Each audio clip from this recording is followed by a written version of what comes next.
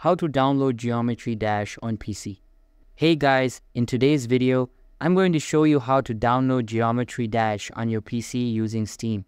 So make sure to watch this video till the end and let's get started. First, open your installed Steam app on your PC. Open the Steam app and sign in with your account. If you don't have one, click Create a New Account and follow the instructions. After signing in, go to the Store tab at the top of the screen. Now, in the search bar, type Geometry Dash and hit Enter.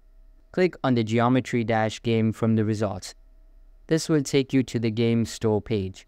Click the Add to Cart button and then proceed to purchase it using your preferred payment method. Once the purchase is complete, go to your Library tab.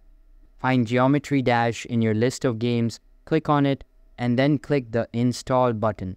Select your preferred installation location and click Next to begin downloading.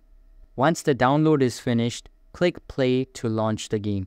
That's all for the video. If this helped you out, don't forget to like, subscribe, and hit the bell icon for more PC tutorials. See you in the next one.